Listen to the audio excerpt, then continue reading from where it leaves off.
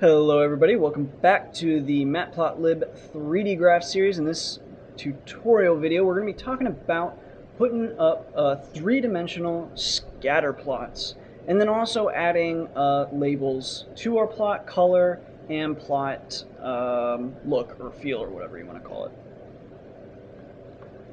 With the first video in the 3D series, I just kind of wanted to keep it as basic as possible, and then as time goes on, we'll continue adding layers, not only to the, because basically we're going over different chart types, and then now we're going to start adding stuff that is kind of similar across, like you're going to have labels all across, and then the colors and the line type and all this kind of stuff kind of follows you no matter what you're doing in the 3D plotting. So that's kind of what I'd like to do with this 3D series. So anyway, with that, let's hop right in.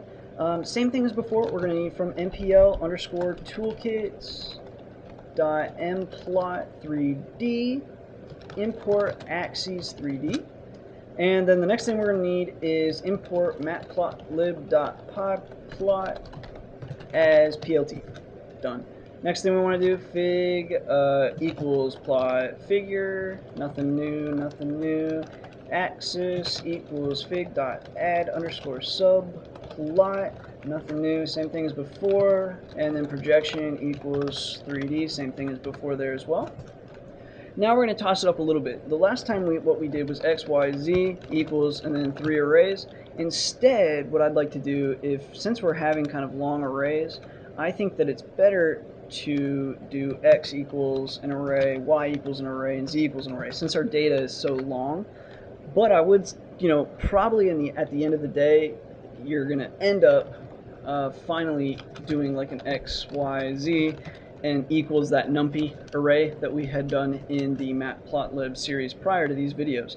So with that, this is just another way to think about doing it if you do have a lot of data, but chances are if you have a lot of data, you're probably pulling from a file or something, like you're not hand typing it in. But anyway, I'm just gonna show you, there's multiple ways to do the same thing in programming, and so it's just good to show the multiple ways to do it. So anyway, we're just gonna make up some data again. If you still have your data from before, you can start arranging it this way, or you can leave it the way you had it. It doesn't really matter.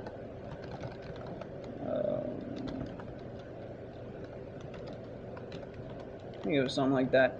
Okay, so now we have what I believe to be 10 of each, hopefully. The next thing we want, and this will be a little different, it's going to be ax.scatter for scatter plot.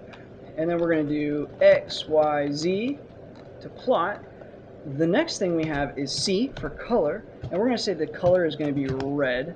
And then now we have marker, and there's all kinds of different markers, and in this case we're going to use the just a 0 for like a circular marker. And finally, you can also set labels, so we're going to go ahead and do that. So ax.set underscore and x label, and we're just going to call this x-axis. And then the same thing for the other ones. Let's just copy and paste this, save some time. So this will be x, y, and z, z, y, and x. So now the next thing, obviously, plot shop, go shopping. Save. We'll run this. Hopefully, no errors. Of course, we had errors. We need to capitalize the D. It's axis 3, capital D for dimensions. Let's try again. All right, here we go, and we have our plot. Let me fit it to screen. Now you can see that instead of like lines, they're scatter plots on the chart, and they're red in circles and beautiful. We also have our x-axes, our y-axes, and our z-axes labeled here for us. And the other thing you'll note that I think is pretty impressive, again, that took quite a bit of coding, is this visually, it's very hard for you to tell which plot is closer, this one or this one. Now, if they were the exact same red, that is. But visually, because this one's obviously closer. As you can see, as you turn it, you can see it visually. But also when it's a static chart, say you only took an image of it, you'd also know, because this is kind of faded a little bit, so it gives you the really it's an illusion that this plot is further back. So as we rotate, you do see that it was further back, it's still further back, and then as it comes closer, it's clear that, okay, now it's really close. So anyway, just little subtle things like that just definitely impressed me. I think that's really awesome for this graphing. It's just such a simple little graphing program, and it's really lightweight, so it's just a great program. Anyway, that's basically it as far as making three-dimensional scatter plots. As always, thanks for watching. Stay tuned to the next video, and thanks for your support, your subscriptions.